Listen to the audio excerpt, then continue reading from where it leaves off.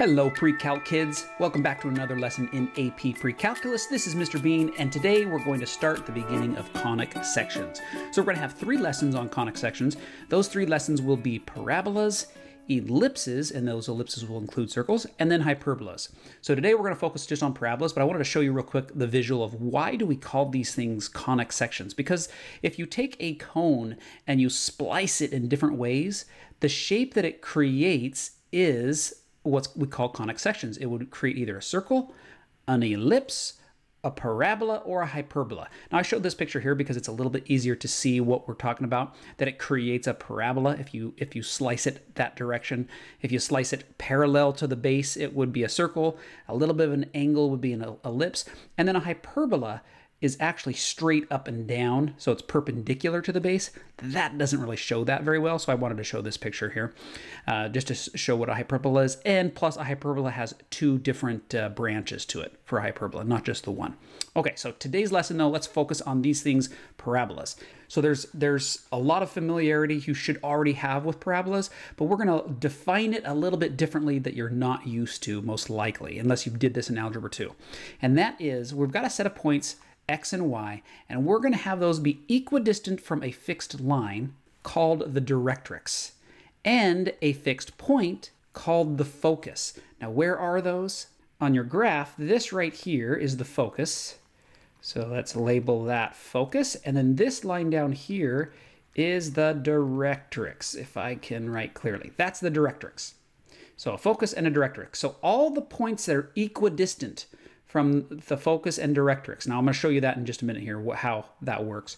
But let's keep going. The midpoint of the focus and the directrix, so right in between the focus and the directrix, right there, that thing is called the vertex. That's the one that you've already known. And then the line that goes through the vertex, here I'll write vertex, right there, that thing. And then this line that goes between the focus and the vertex, we call that the axis of symmetry. So axis, watch, I'm going to do this, axis of symmetry, and then I'm going to click on it and turn it this way because I can do that. Axis of symmetry, there we go. So something like that. That's the axis of symmetry, this line straight up and down. All right, so hopefully some of these terms are familiar. Probably the newest is going to be a focus and a directrix. Now let me show you what this equidistant thing means with a little graph here. So this is something on GeoGebra. I'll put the link in the description of the video so you can come here and play around with this. This was made by Terry Lee Lindenmuth, so thank you very much for making this. This is a kind of cool explanation. And this is what we're talking about where it's equidistant. So notice as I drag a point on the parabola around, 4.09 is the distance to the focus. 4.09 is straight down to the directrix. So it's all points that are equidistant from the focus and the directrix. That's what a parabola makes. How a parabola is created. And the cool thing here too, if I take the focus and drag it, you can see is the closer the focus is to the directrix, the steeper the parabola will be, and the further away, the flatter the parabola will be, the wider it will be. Okay, so you can play around with that. Again, the link is in the description if you wanted to see how that works. That helps define this first set. It's all the set of points that are equidistant from a directrix and a focus. All right, now let's do the orientation. So here we have in the form of where an x is being squared, x minus h. H and k, that's just the vertex, right? The hk. So we've done this a lot with other things that we've been practicing this year, where the h is with the x, and that's the x value, in this case, of the vertex. The k is the y value of the vertex, and you find it here with the y. It's always the opposite, so it's minus this value. So that value's opposite will be your h and k. All right, so now if a is positive, then the parabola is going to open up, and if a is negative, the parabola will open down. That's exactly what we've been doing for a year or two here with parabolas. You're used to that. What you're probably not as used to is when a parabola opens left or right. So when the y is being squared now, remember x being squared is what we're used to. Now when the y is being squared, and it's in this form where it's x equals, well, with the h part, then it creates a left or right parabola. So if a is positive, the parabola is going to open right, and if the a is negative, the parabola will open to the left. Notice also, as you're writing this down, that the h and k, it's swapped with it stays with the x and y, right? So if I have x minus h here, and its width is squared, and now it's over here and it's not being squared, the h follows it. So it's that whatever that value with the h is, excuse me, with the x, that h is the x value of the vertex. All right, so let's just get that written down, and a couple more things about this form that is very helpful, and that is that a, let's talk about a for a minute. A is equal to 1 over 4p. Now this is another variable. This really helps us out though with some things about this graph. And that is that p is the distance from the vertex to the directrix. So from the vertex, here's our vertex, to the directrix, that value is p. It is also the distance from the vertex to the focus. So this distance right there is also p. That's really helpful. So if I can identify that the bottom of the fraction is 4p, I can then figure out what the value of p is and how far away that focus is. Also, the absolute value of 4p is the width of the parabola at the focus. We call this the focal width. It's how wide the parabola is at the focus. So the whole way across here, if I drew this line all the way across, that is 4p. I should say the absolute value of 4p. That's the focal width. Or in other words, this half of it is 2p and this half of it is 2p for a total of 4p. Now that's going to be really useful for us with some graphs that we're going to do and how to sketch some of these things. Now this is a cool thing. Just so you know, like if you think about a satellite dish, if you have like some cool satellite dish, I'm going to be a horrible drawing here. Okay, yeah. And then you know how you have a receiver in the middle of the satellite dish and you have signals coming from outer space and they're coming towards a satellite dish? The satellite dish is actually a parabolic dish. And that little receiver, when it bounces, the rays come down from outer space and it bounces right at the receiver. The receiver is at the focus. So it actually has a lot of really cool real-world applications, these parabolas, which if we had time, we'd do cool stuff in lessons with activities of cooking hot dogs on a parabolic tinfoil thing. It's really cool. I've done it with my kids. Yeah, okay, so anyway, let's go do some graphs here. And that is use the equation blah, blah, blah to find the following. So first off, orientation. Does it open up, down, left, or right? So we identify which variable is being squared. X is being squared, so it's got to be up or down. And then this A is positive. Therefore, it opens up. Okay, that's quick and easy. Vertex. The vertex is at, it's what's with the x, +1. So the vertex is at -1, comma, what's here with the y, a -1. So that one's a +1. -1, comma 1. Let's plot that point. -1, 1. There's our vertex. Focus. Okay, so the focus, we have to first use our value of a, which is 1/8. And we're going to say that that equals 1 over 4p. Therefore, if I just flip these fractions and just say 8 equals 4p, then that tells me that the p value is a 2. The reason that's important is because that's how far away the focus is. So if this is the vertex, the value of p is up 2. So my focus is at -1, comma 3. Now, why did I move up and not down, left, or right? Because I knew the orientation was up. The focus has to be inside the parabola. All right, directrix will be the other way. So if p is a 2, I'm going to go down 2 and put a dashed line right down here. There's my dashed line. That's my directrix. And where is that directrix? That is a y equals, what is that, -1. Y equals -1 is the directrix. All right, what's the axis of symmetry? The axis of symmetry is just going to be straight up and down, connecting the vertex and the focus. Okay, right there. And that line is x equals, since it's a vertical line, x equals -1. Now, what's the focal width? The focal width is whatever 4p is. So it's the absolute value of 4p, which in this case, we already showed up here that 4p was 8. So it is 8. Now, what that means is at the focus, it has a width of 8. So I'm going to go 1, 2, 3, 4 this way. And 1, 2, 3, 4 this way. And then that allows us to sketch a basic shape of the graph. So here's my vertex, and I'm going to go out here. It starts to curve up. And then out this way, it starts to curve up. There's our basic shape of the sketched graph of this parabola. Okay, so with all that information that we've just practiced one, I'm going to have you pause the video now. Go ahead and pause. You're going to try to do this whole thing on your own, just like we did the last problem, and then you can double check your answers here. And there's the answers. You can go through this. This is a parabola that's opening up to the left. The tricky part here, which is making sure you got the correct p-value, that then will help you know where the directrix is, the axis of symmetry, focal width, all that type of stuff. Okay, so check your answers there, and then let's move on to coming up with an equation if you only have a graph. So the first thing is, we're trying to focus in on putting it in a standard form, not a standard form, but this form here. One of these two. So we identify for that graph, if it's opening to the left here, we're going to want the y to be squared because that's going to open left, and the a we know is negative. All right, so I'm going to just quickly write that part of it out.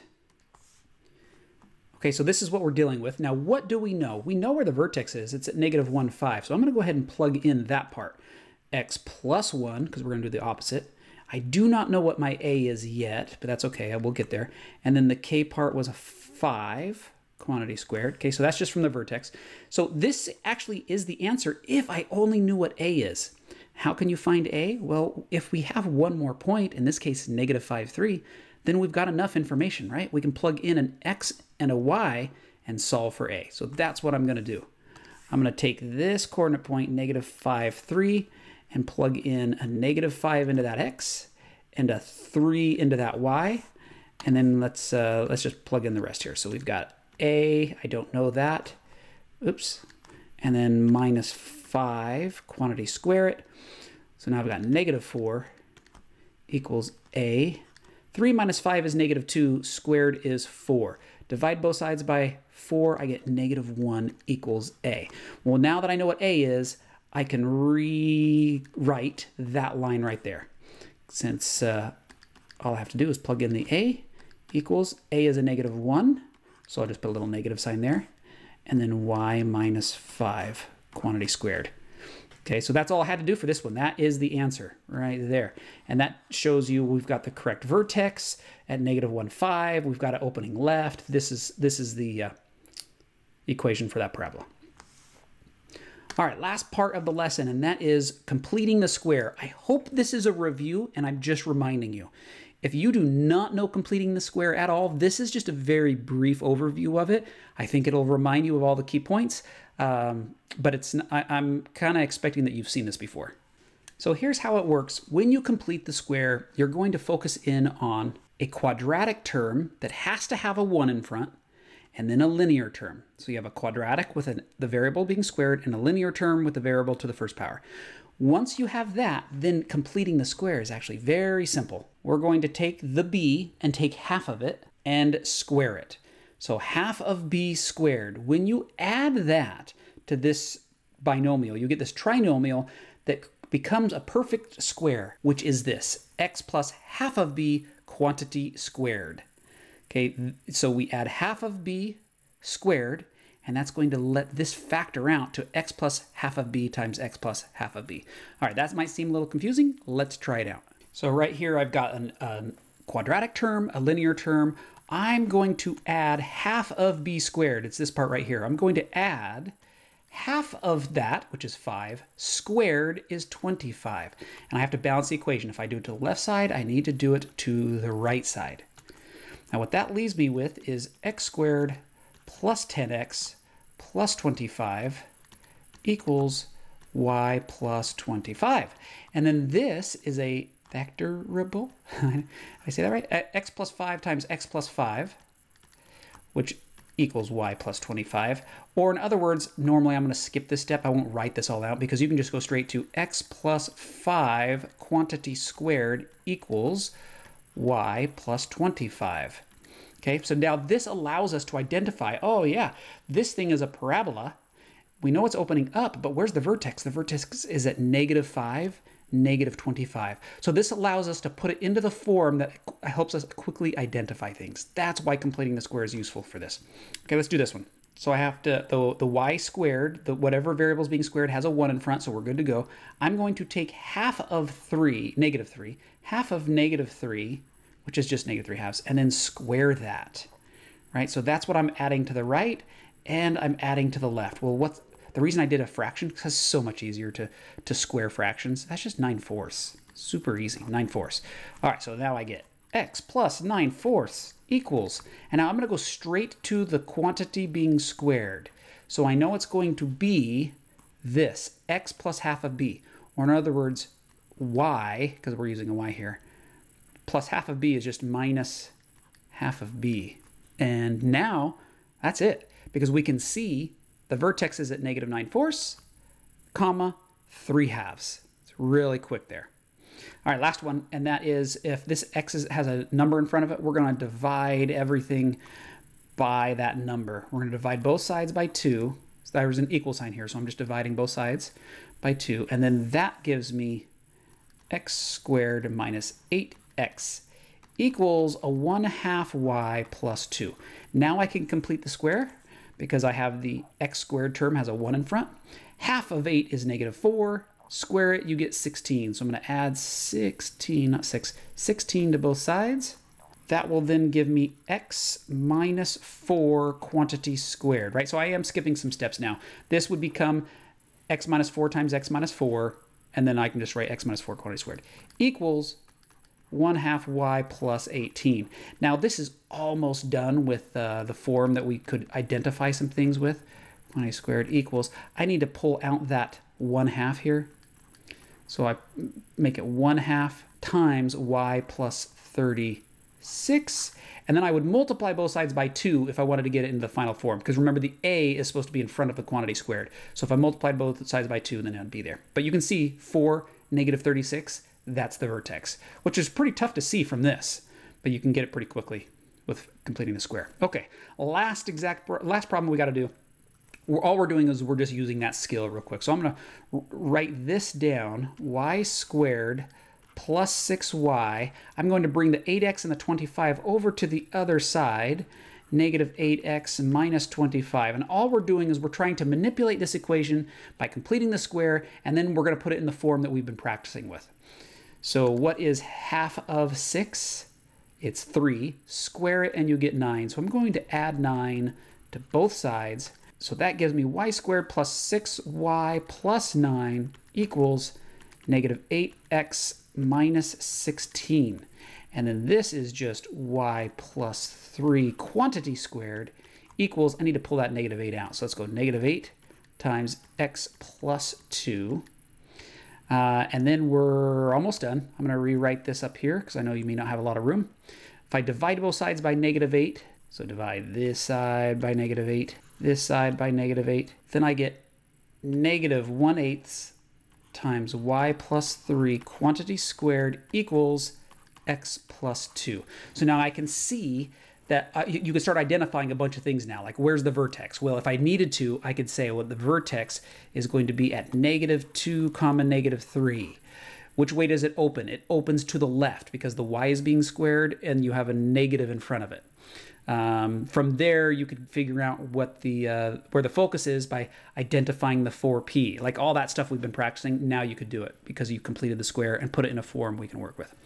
Okay, that's everything. This is Mr. Bean signing off. Rock that mastery check, and I'll see you back in the next lesson where we'll do some ellipses and circles.